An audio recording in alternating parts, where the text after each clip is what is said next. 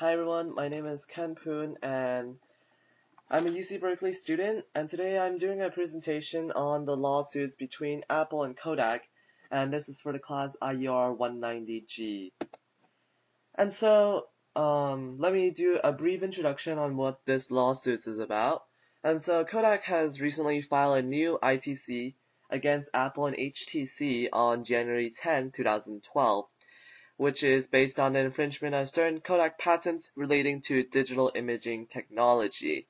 And what I mean by digital imaging technology is mostly related to technology for transmitting images.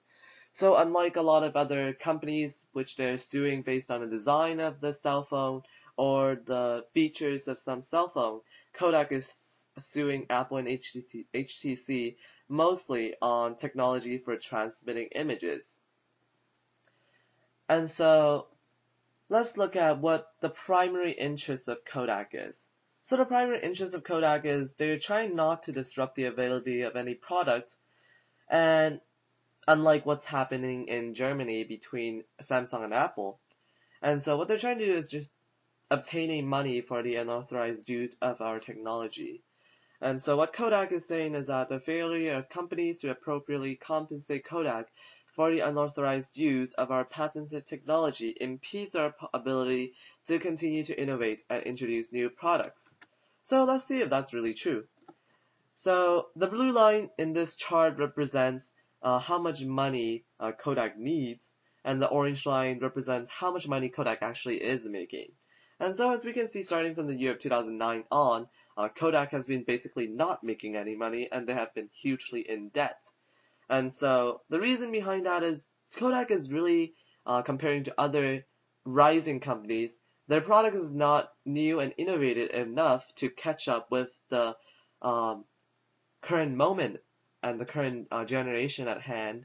And so that's why they're filing so many lawsuits against all these companies. It's because the problem is that Kodak is still stuck behind their glorious years of using films.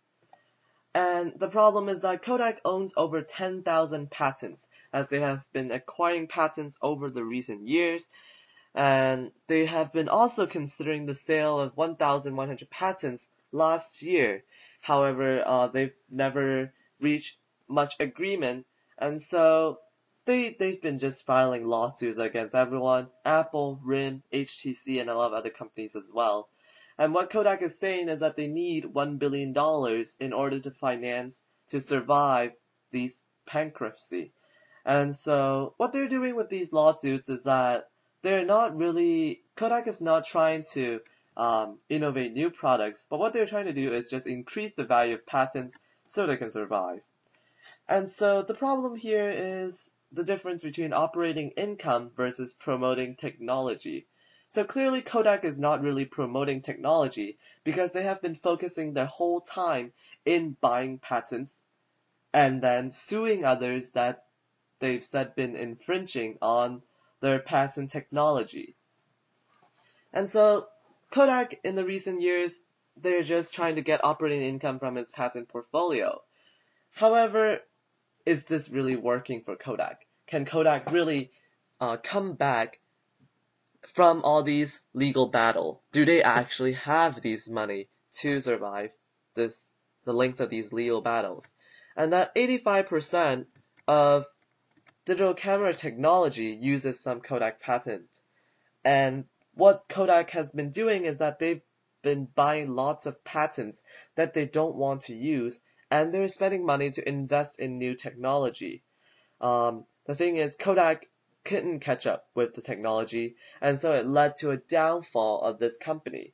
And so what they're trying to do instead of falling desperately, they've been just buying patents to try to stop the growth of technology in order to survive. And so Kodak is just restricting the growth of digital camera technology. And as we can see, this is a quote from T.G. Johnson that he's saying that if you want an investment, buy stocks, bonds, or the like, you cannot just buy a patent and hold on to it like a house. You need to do something with it.